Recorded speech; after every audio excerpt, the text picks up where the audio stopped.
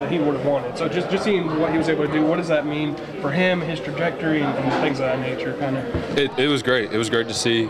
Super happy for him and the way that he was able to come out and perform. He's a big part of our offense, and when he's going, you obviously see that a lot of good things happen.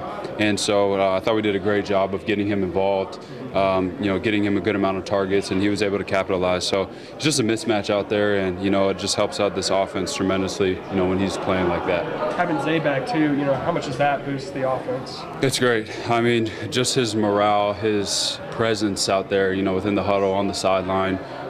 He's a 7-year vet. Those are things that almost are a dime or a dozen, because just what he means to this team, his leadership, and getting him back out there running, it's just great. And we all were super happy to have him back out there. You hear a lot of times about how teams send messages, but was this more of a message to yourselves that when you guys can get in sync and Trevor can have time, that this offense is capable of doing some special things?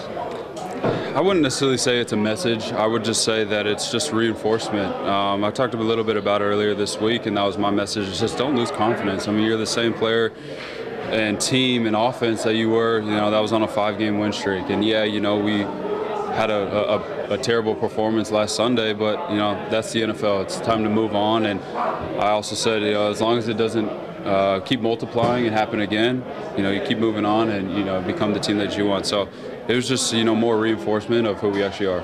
Was this the most you guys have been in rhythm offensively in quite a while? I think so. I thought we did a good job of staying in front of the chains, eliminating penalties, eliminating the turnover margin. We were able to get some on defense and special teams, so that helps, and we were able to capitalize in the red zone. So I thought we did a good job of just kind of putting all phases together. How magnified is this one coming up in Houston with everything that it looks like in the stands? I think as magnified as it gets. There's a lot on the line, and that's a great team that we're about to go play. And we all remember what happened when we played them earlier in the year.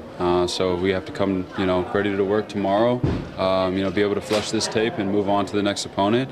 And they're going to be ready to play too. So we just got to ready to match their energy and go down and execute.